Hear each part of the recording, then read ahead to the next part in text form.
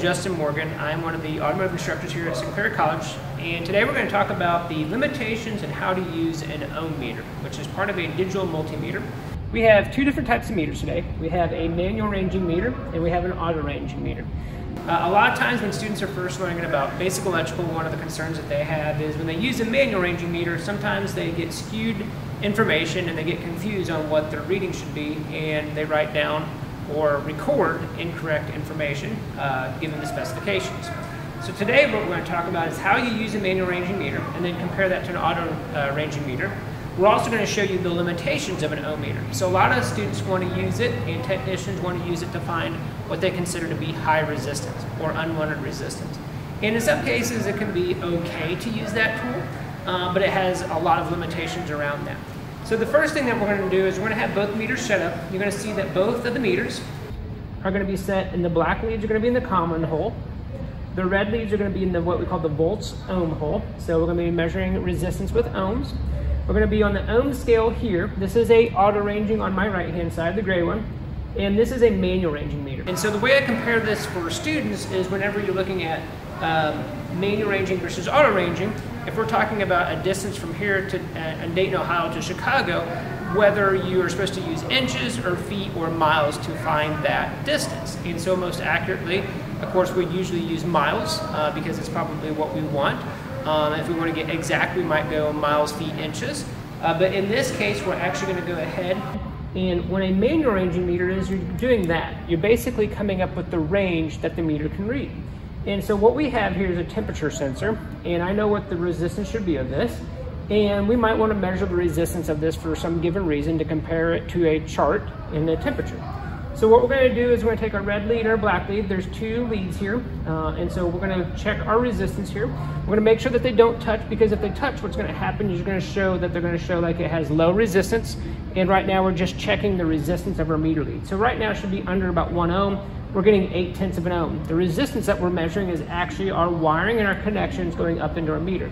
So this is where typically a higher quality meter will show up, or the leads at least, they'll have very low resistance here. So what we're going to do is we're going to go in here, we're going to touch, make sure these don't touch, and right now you're going to notice that it says what appears to be a 1, it's actually an I. And the I stands for infinite. And what that means is that there's no path for current to pass. So resistance opposes current flow.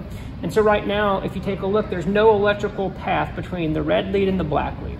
If we put them together, you'll notice that it has low resistance or very low resistance, and there's a path for current to flow from the red lead to the black lead. And so when we're doing this, this is going to have a specified resistance value. So what happens a lot of times is when students are using a manual ranging meter, they don't know that you start on the lowest range, 200 ohm scale, and move up to the 2,000, 20,000, 200,000, 2 million, and 20 million, until it either becomes in scale or at the end of the highest scale, it still shows as infinite. So what we're going to do is you're going to notice, I'm going to take a measurement. It shows infinite. I'm going to move it up to the 2,000 ohm scale. I'm going to make another measurement. Shows infinite.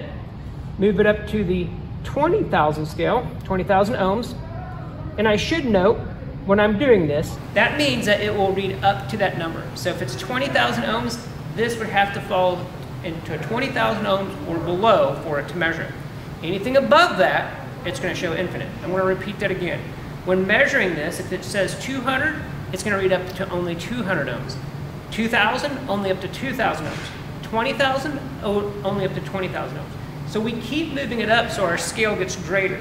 The reason you would start with the lower scale is if you have a smaller measurement, maybe like this fuel injector, where it might only be 10 to 12 ohms. So what we're going to do is now we're on the 200,000 ohm scale, and this dial I know is a little twitchy, so I just want to verify.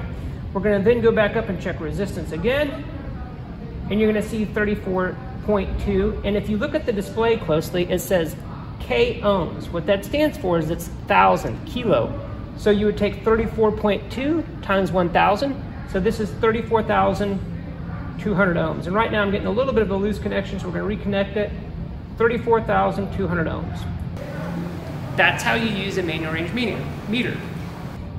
Now, here's the nice thing about an auto ranging meter. If you take the leads up to it, and all you have to do is set it on the ohm scale, and we go up to it and measure it again, you'll notice that it says about 34,000.06 ohms. Now you say, well, this one said 34,000, this one said 34,200, and there's a little bit of a difference there. I would likely say that my meter on the right is going to be a little bit more accurate, but you might want to use that third meter to compare. So again, let's recap here.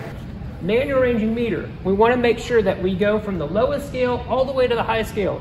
If it still shows the I for infinite when we get to the highest scale, what that means is that if you look at the connection, there's an open between their black lead and their red lead, and so there's no electrical path. And so that's, again, showing you right now, infinite, there's no measurement great enough to put a measurement between these two leads, okay? Whereas an auto ranging meter, again, allows you to see and not have to do any selection. It does still say it's about 34.2 k ohms, and so it still says kilo, so it still says thousands of ohms there, but it's already doing it without you having to select it. You just have to remember to put it what we call in base units. So you would do the math, you would know that kilo equals 1,000, the large M equals 1,000,000, and so you would do the math that way. So that's a little information about how to use a manual ranging meter compared to our auto ranging meter. The last thing I want to show you when I'm talking about meters today is the limitation. A lot of times I'll see in service manuals and I'll see in other sources, service information, where it tells you to check resistance of the wire for unwanted or high resistance. And you can do this if the wire is completely open. However, the limitation here is when we're checking for a resistance, if we thought this wire could be bad, causing what we call high resistance or unwanted resistance, and causing a voltage drop, which we've talked about in another video, what you can do is you would think that if there was an issue here, and we're checking on the gray meter, it says 0.2. Well, if you make that assumption that that's very low resistance, that the circuit must be good. We'll verify with the other manual ranging meter. I'm going to go down to the 200 ohm scale. I'm going to check it again. You'll notice it says about 7/10 of an ohm, going a little bit lower. So with that reading, most of us think a low reading means good.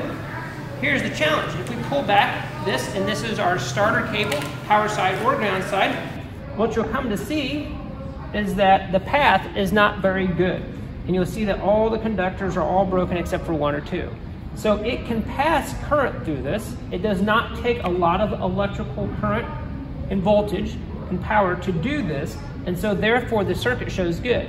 Now, if we were to try to pass 150 amps through this on your starter circuit while your starter motor's cranking, this would have a considerable voltage drop. So when checking for high or unwanted resistance on an automotive circuit, I always encourage students to do voltage drop if you can and when it's applicable.